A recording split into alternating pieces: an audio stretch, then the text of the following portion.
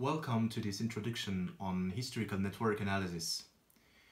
The goal today is not to enter too deeply into graph theory and all the metrics that goes with that and to go into the technical aspects of the application of graph theory and network analysis to historical documents, but more to give some kind of overview on what can be done with network analysis regarding to historical sources and archives and documents and photographies and so. I will start with a short introduction about the main interest, in my view, of network analysis for history, which is contextualization or hyper-contextualization. Network analysis is a way to broaden our view on a specific subject and to help us dig into archives we've not necessarily identified as an important archive between, I don't know, a specific set of individuals, and network will give the context around a specific situation. And let's take a very simple example. Let's say we will study two people writing to each other. The graphical convention to display or to represent this kind of relation would be of this kind, which means two vertices connected by an edge.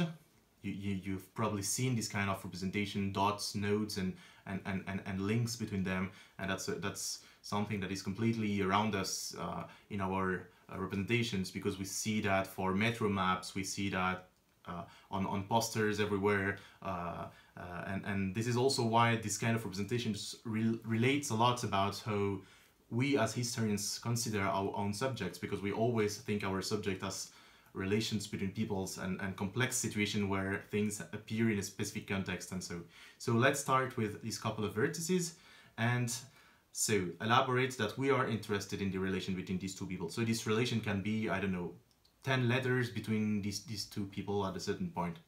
Of course, traditional historian will look at the content of these 10 letters and will try to extract content and meaningful information from that.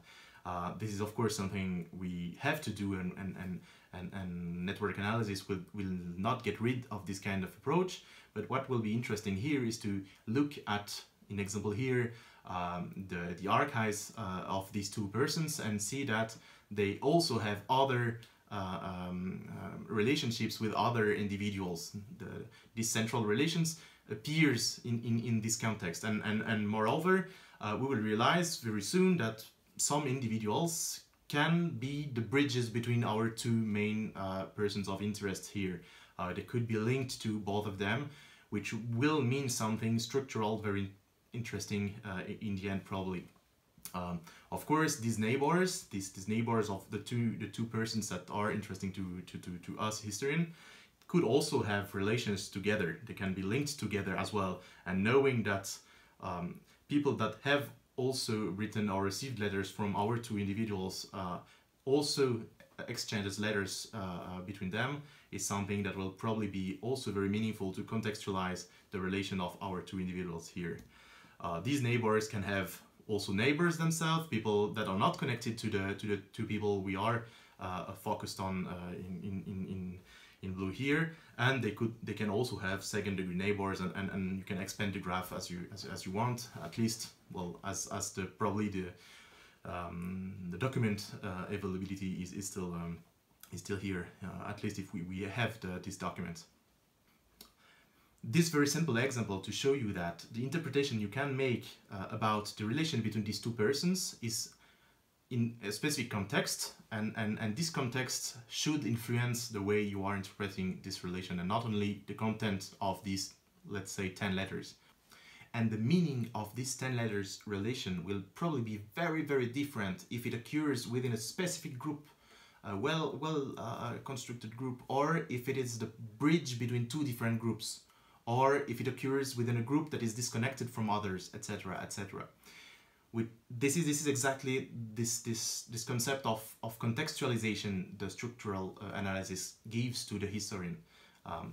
Is my relation, are these 10 letters connecting these persons in this context or in this one?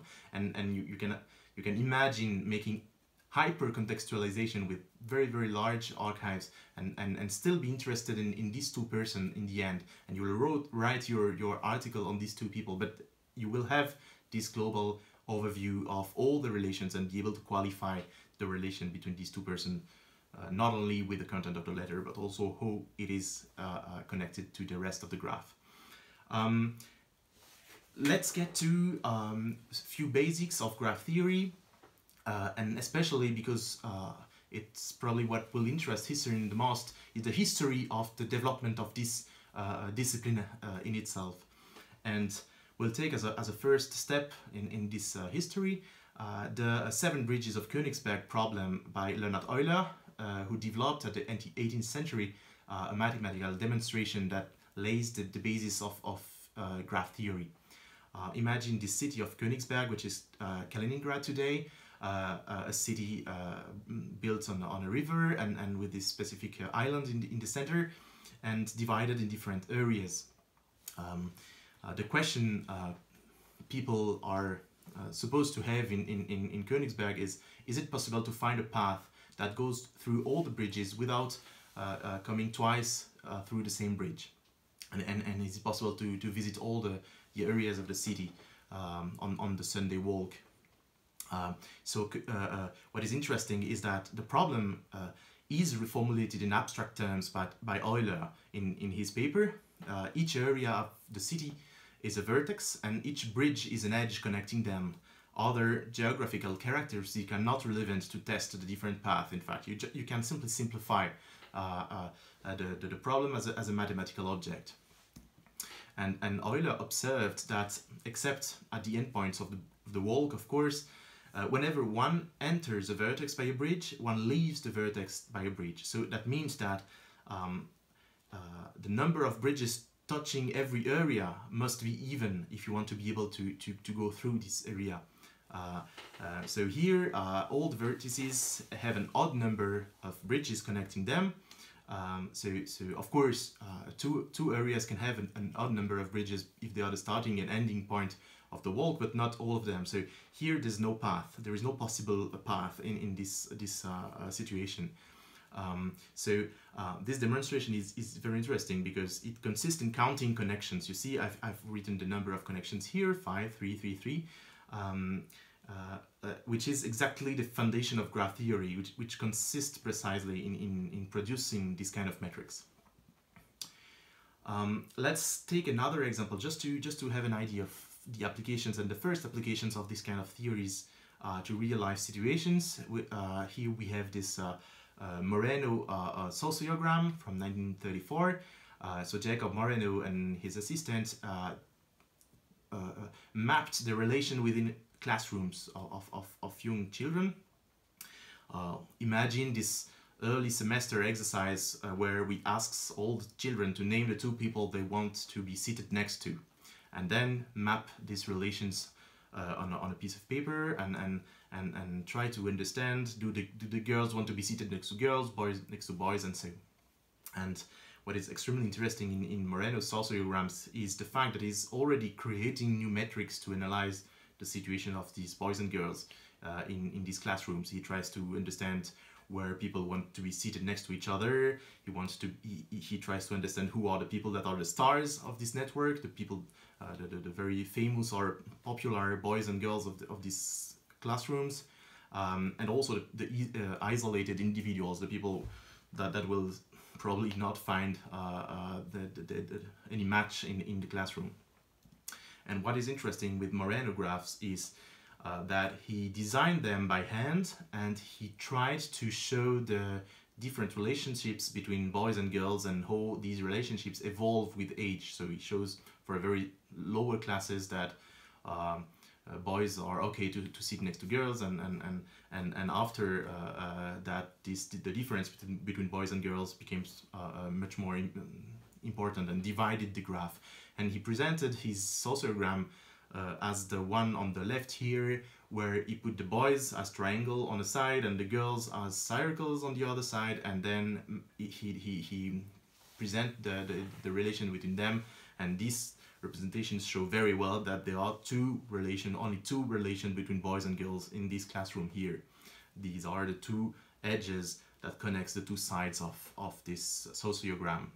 And what is extremely interesting is that if you take exactly the same data set and you map it with a force-directed algorithm, which is a class of algorithm that is mostly used today for graph visualization, you will see that the clusters that are formed are not the same Moreno thought the cluster were, or the cluster found by Moreno in 34. Especially, you will see that the groups of the girls is separated here in two clusters and not only one, which means this little blue group in the center here is not more connected to the other girls than to the boys group. And that is an insight we have only with the visualization here. It's not something that can be extracted from the data, except that you will probably find a community here, but you will not be able to say if this community is more connected to the left group or to the right group. So that means that the way we visualize networks will also condition our interpretation and will show us things that were not shown if we were visualizing it another way. Which is why, of course, graph theory is a lot about metrics and calculation, but also visualization. If you take this example of all the possible readings you can make of a network, you have, of course, this visual analysis, looking at the overall distribution, organization of the nodes, seeing if you see clusters, sparse area, cliques, and components that are very strongly connected. So that's the visual reading of a graph. But of course, you will also have local metrics that calculate information about a specific node in the graph, and you will probably need to calculate them for all the nodes of the graph to be able to extract this value for each node, which could be the number of neighbors. We've seen the neighbors concept before, which is the degree centrality. We'll have the betweenness centrality, which measures how much a node is at is on the path between the other nodes, and so and so. So many different local metrics that will help you highlight specific elements of your network to dig a bit more on this kind of individuals, if these are individuals like a ladder network or so. And you also have these global metrics, the global density of the graph, the global clustering coefficient, that will help you compare graph or compare different graph, or compare the same graph evolving on time or over time or so. So I will not take any longer on this kind of metrics, because here the purpose of this presentation is to discuss how historians use network analysis and visualization, and not to dig too much into these specific details. But of course, the question of how do we translate what these metrics are giving us on a very large spreadsheet, how do we translate that to historical interpretation, is something that is subject to debate, of course. How do we do that? Now let's spend some more time on how do historians use their archives to produce network, and especially are there different ways of using this kind of archival data to produce perhaps different types of networks. I propose a typology that distinguished 3 different types of networks. That's not something that has to be forever. That's more a tool that I offer to try to understand what we are doing when we are analyzing historical networks. The first type is the reconstituted network, which is a network where you will try to summarize a situation. You grab data on different archival documents. You will take things from here, and you will try to make an overview of your subject. That is more or less like drawing something in your notebook based on all the archives you've gathered, and you will try to make a nice picture about that, and a picture that summarizes and helps you understand your subject better, and helps your reader, of course, understand your subject better. A very nice example about this kind of process is this paper about the main families in Firenze at the 15th century, where the authors tried to recompose the network of these families. But of course, they know probably much more about the Medicis than some other less known families. Anyway, they will try to map all possible relations between them, and they have dozens of relations, different types of relations. Are the family married together, or do they have economical relation? Do they have a political relation? Are the friends and sharing goods, sharing money, sharing places, and so on. So a network where you put everything you find about a specific subject to try to summarize a subject. But of course, you know that this will never be completely sound, because they will probably be missing data somewhere. You will probably have more on this part of the subject than this one, and so, which is not really a problem in itself, because the only goal here is to summarize and reconstitute everything you have, and possibly everything you can have. So anyway, sometimes you are forced to do that. The second type is the extracted, or what I call the extracted network, which is a network where you have a source that is listing elements. Especially here, you can have all the authors of specific journals, and you will list all the authors that published together, or that have been published in the same issues and or at the same time in a specific journal, or in a few journals. Or you can have an affiliation graph of charities in the US here, where everybody is connected to a specific organization, or more than one organization at once, and then you will project this graph to try to have this person-to-person relations, to see if people were sitting in the same committee at the same time. So basically, these networks consist in extracting information from a source that is in general a list, or something that looks like a list, or you will make a list from your archival documents, and then you will map them as a network. And this is probably the type that is the most used in the historical sciences, because it's very convenient, and it relates a lot with how our archives are organized in general. And then the third type of analysis is the metadata network, where you will not be interested in the content anymore, but you will be interested in the circulation of these documents. So you will map letters written from a place to another. You will look at these circulations, and all these big projects about the Republic of Letters. These 3 years are really projects that made this kind of metadata network analysis popular within the historical sciences. There is another way of using networks, of course, which is not related to the kind of source we use to produce specific networks, but it's related to the way we will be using this output for the research. Which means that you will have all 3 types of networks in this one, which is the network as interface, which means now the network is not anymore a way to produce metrics to analyze a specific situation, or to produce a visualization to understand the globality and the structure of the situation, but the network will be the interface, the way you will use to look at the data and to dig into the data, to come back to the data. And of course, it's very powerful to have this kind of graph representation of your database, which is basically, if you have a network database, a graph-based database, and the network will help you go back to the data and click on vertices and click on edges and understand better what your data is about, and to come back to the archives. Now I propose a specific case study, which is not only a way to illustrate what has been said before, but that is also a way to go a bit further into data modeling for historical networks, and especially when you are dealing with very complex situations that are expressed at different levels, that needs a temporal dimension, and so this short example is a way to address these questions. We will speak here about the International Committee on Intellectual Cooperation, which is a specific committee of the League of Nations between the 1920s and 30s.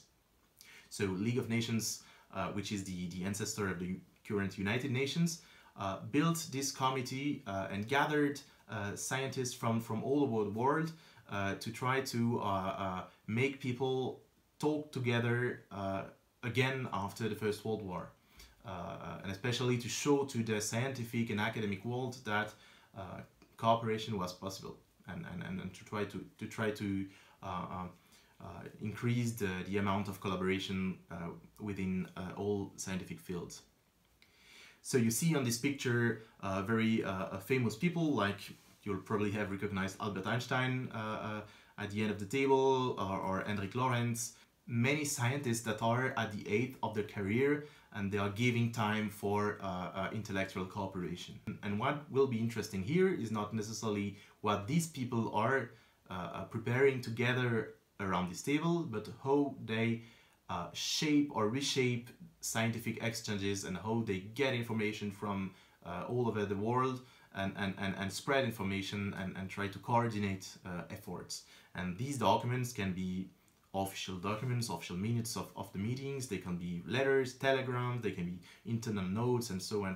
And all these documents are telling us something about the relation between these persons. Not necessarily only persons around the table, of course, but persons around the world. And here, like, of course, a note can be written from a secretary to another, a letter can be written by the president to all the members, or a telegram can be written by someone outside the League of Nations to this committee to have an information, and so on. So all these documents are tokens of collaboration or tokens of relations. And these documents can be represented as a network, as a big graph. In this example here, we work only on a few years to keep that analyzable. And here, this network, this complex network, is exactly what we call an hairball, which is a network where it is impossible to see the structure globally just by looking at it. You will need to find ways to try to play with the visualization and to play with the metrics to extract information from this kind of object. So you have here more than 3,000 people connected together around the Committee on Intellectual Cooperation, this committee which are the dark blue nodes in this representation. What can we do to try to read this network and understand the evolution of the structure? Of course, we can divide the network into time slices, like years here, and try to make sense from this representation to understand the evolution of the relations. So that works very well to understand the evolution of the quantity, but to analyze the evolution of the structure, we'll need probably to go even further than that, because even a specific year here is a bit complicated to be read by the eye. And of course, we'll work with metrics, we'll work here with some global metrics, density, the evolution of density, the evolution of clustering, but also local metrics to see the evolution of the position of a certain number of people in the structure here, to analyze if they are more or less connected at a certain moment or at another. Of course, another way to analyze this kind of big graphs is to focus on specific ego network or specific individuals within the networks. And here we can select two persons and color their neighbors in blue for one, in yellow for the other, and green for the people that are connected to both of these persons. And this approach will help us to understand the specific networking practices of certain individuals, because here, if these individuals are coming from outside the League of Nations, what will be extremely interesting here is to see that they are trying to get into this big network, and they will write the letters at specific people to try to get involved and to get financed by the institution, especially here. And we see that these two persons that are working closely together, they are connected to very different parts of the graph, and that tells us a lot about their own social behavior within this field. What we can do as well is to try to find other data sets to complement the one we have, so we can work with them together to produce a multi-layer system. Because what we do have here is quite a flat representation of the relations between individuals and all the letters and the documents where they are mentioned or that are connecting them together. And this is just one layer of every relations we can imagine about intellectual cooperation within the League of Nations. And so to this metadata network, we'll add another one, which is an extracted network, another type of network, the network of all the individuals within this organization and how they are affiliated to different bodies or entities of this big, very, very large bureaucratic organization. So we'll make the link between the individuals and the committees or secretaries or boards and so and so. And of course, at a certain point in time, people are affiliated to many different organizational structures at the upper level. And if we want to play a bit more with new data sets to try to understand this hierarchy or this verticality in the network, we can add this network of all the entities of the League of Nations and their relation together, especially their hierarchy within the League of Nations. And we will work with what is here an organization chart of the League of Nations, which is, as you see, quite a big organization. And this information will give us insight about how these committees are connected together and how they are connected to top-level organizations, which could be the main secretariat of the League of Nations, or which could be other organizations that are connected to the League of Nations. So that means that here we are developing a model that is developing itself at different level, and this level are different graph layers, which means that we can connect these layers together and get some kind of multi-layer network analysis and visualization. So this is what could be done with this kind of data. A 3D representation of these different networks connected together, where you have top organizations, organization entity, and individuals. So individuals at the bottoms are linked together because they are sharing documents and writing letters. Organizations are connected together because they share officially relations. They are supposed to be connected to each other within the hierarchy of the organization, and they are connected to a top-level organization, the League of Nations, the states, the different large entities that are working on multilateralism and intellectual cooperation. And of course, you have these vertical links that could be affiliation links, which would be the case here between the organizations and the top organizations, so that means they are affiliated to, but the individuals, they can be affiliated to very different part of the upper level network, of course. So this is a three-dimensional representation, but of course in many cases we want to simplify that to be able to analyze it better, because of course 3D is not necessarily easy to read. So that means we'll have to use a few visual and statistical tricks to try to flatten the hierarchy and the affiliations at the lower level here. And here we have one possible modeling for these kind of situations, where you will keep as a basis the metadata network, all the letters exchanged between these 3,000 people. But you will group them according to the upper layer, and you will group all the people from the International Committee on Intellectual Cooperation somewhere, and its secretariat here, and its subcommittees here, and all the people from this part and this part and this part of the organization. There will be maps on a two-dimensional representation here, which I call an organizational topography. And one possible process here would be to come back to the metrics of graph theory and to apply them to this graph and to see if they correlate with the organization of the graph now, because now the organization or the spatial organization means something, because it's this kind of institutional topography. And we'll see very well that the B2S centrality here is very related to people, member of a specific group of the network, and so on. And of course, we'll play and we'll continue to play with our model and to divide this time the graph according to the temporality, and to see these relations evolve within this topography, within this grouping.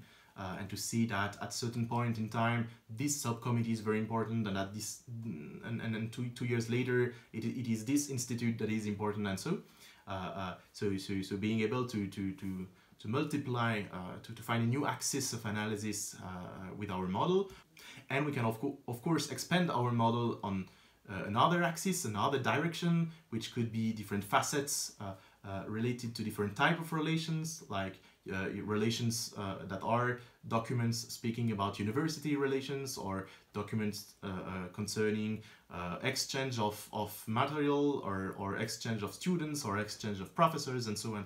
And we'll be able to cut the graph into very, very little pieces where things will be more readable, and of course where once again we'll be able to run all these metrics to see that specifically on a specific time this committee was more important than this institute if we only take the document concerning university relations, for example, and then to be able to come back to the specific archival documents that are creating this relation, and know to be able to, as an historian, say that this set of documents here are precisely what makes the relations between Geneva and Paris at this certain moment around this certain group of people, and so.